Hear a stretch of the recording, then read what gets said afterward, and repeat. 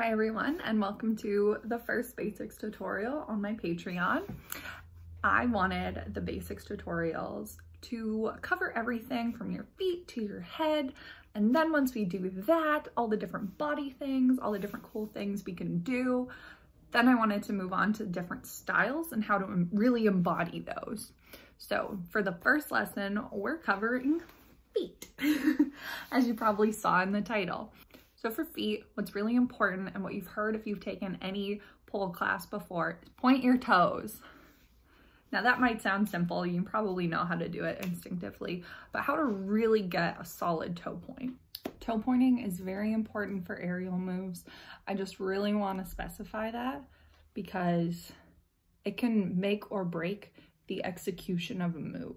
We want to look beautiful and graceful, and we have our legs out to here, and if the end of that leg does this, it's not going to look very good. Here's an example.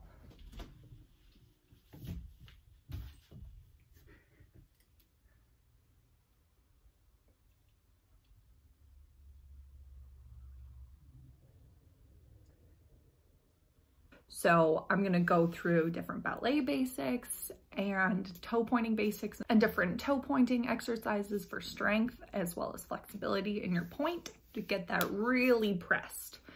All right.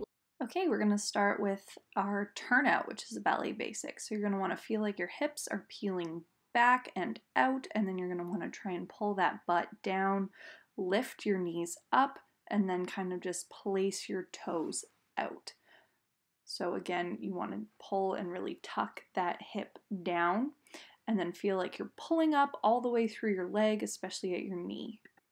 So what that looks like with your toes is when you pull your hips out, tuck yourself in, and then pull up from your knees, you're going to want to feel your whole leg engaging. So your toes are going to want to come up, and then you can just gently place them out so you can do other things.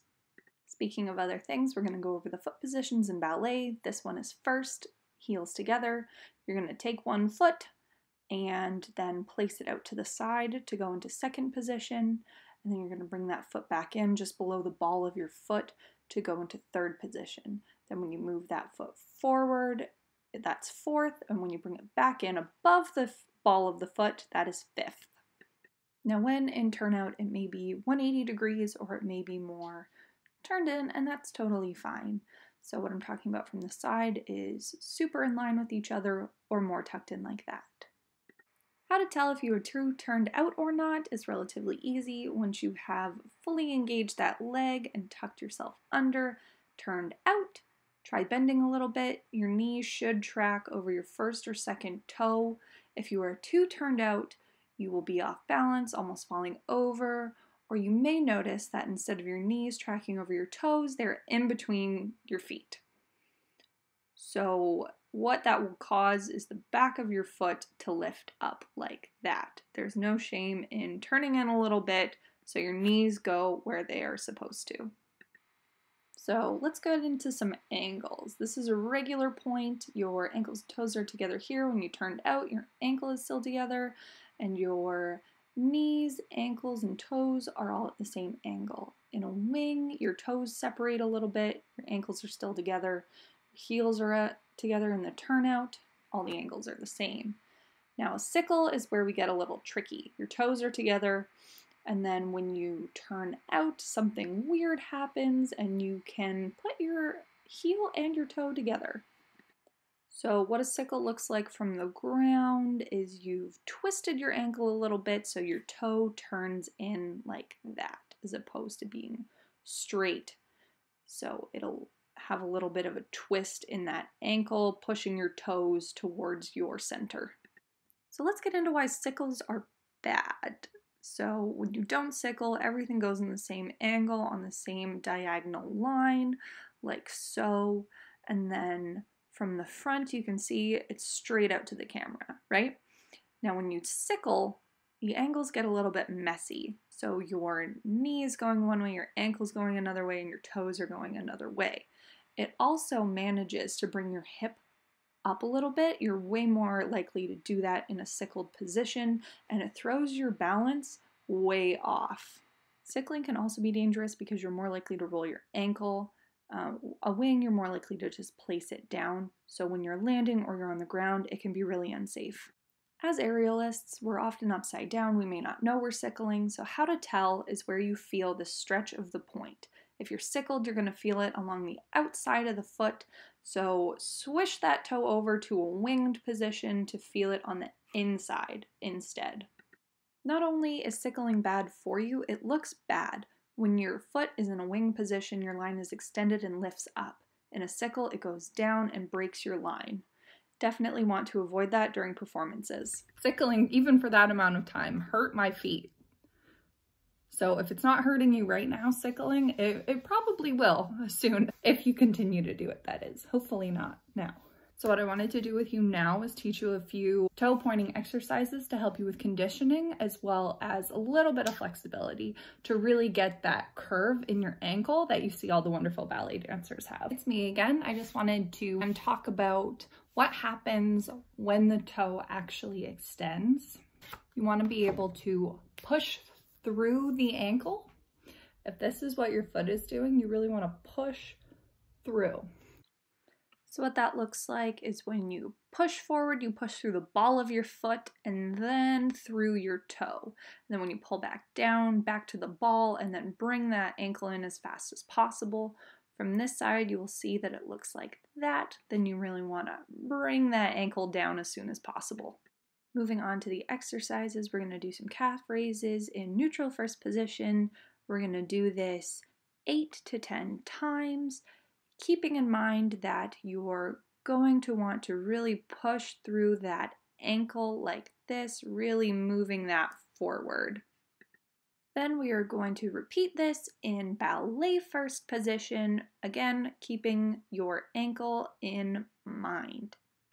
Repeat 8 to 10 times in neutral second. Remember, keep to 8 if you chose 8, keep to 10 if you chose 10. Then you guessed it, ballet second. These are sped up. If you're worried you are not doing them fast enough, please take your time. Moving on to a fun one, stay in ballet second. Little calf raise up, bend your knees, and then we are going to move into some lowers and raises. So you do this 8 times. This one sucks. You will not be perfect at it, and if you are, I am jealous. The next one, you go to the ball of your foot and then press into a little kick 8 times, going down to the ball of your foot each time. Do this 8 to 10 times on both sides. Again, pick 8 or 10. This next one is a full toe point. You're just going to go from 3rd or 5th. Place your toe up there, pushing through your ankle. You're going to do this 8 to 10 times, and then you're going to repeat it on your other foot. You can do that transition in the middle if you want, but it really doesn't matter. This next one sort of combines the last two, and it's a full kick point move. So you're going to repeat this 8 to 10 times, obviously on both sides. Again, keeping your ankle in mind. So the last standing one is kicking out to the side from first. You really want to be mindful of your hips during this one. You really want to make sure that you stayed tucked under and that your core is supported and tucked in to really make sure that your leg isn't making your hip move, because it can slide up like that. You don't want that. So moving on to our mat, we're going to be kneeling flat-footed. We're going to press those knees apart. Toes together. We're going to press one hand into the side and lift up our knee to get a stretch through our ankle and on our toe. So if you need a little support or you need it to be harder, you can push your leg as needed, or you can make yourself more upright. This move is really malleable. It will adjust to you. Take less pressure off as needed. And then you're going to do the same thing on the other side just to get a little bit of a stretch. Again, this is stretching, so do it when you're warmed up, even though it feels like it's just your foot. So for the next one, we're going to keep our legs together and our feet flat. We're going to place our hands at our knees, right in line with them. And then we're going to think about a cat throwing up and really push our back to the ceiling.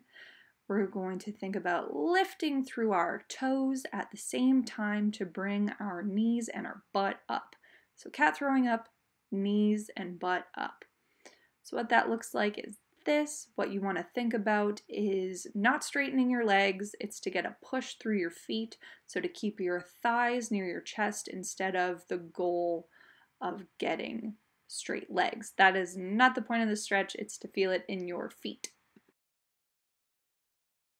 It takes a very long time to get a really nice point unless you're naturally flexible. I am not naturally flexible. I also haven't done a ballet class in so many years.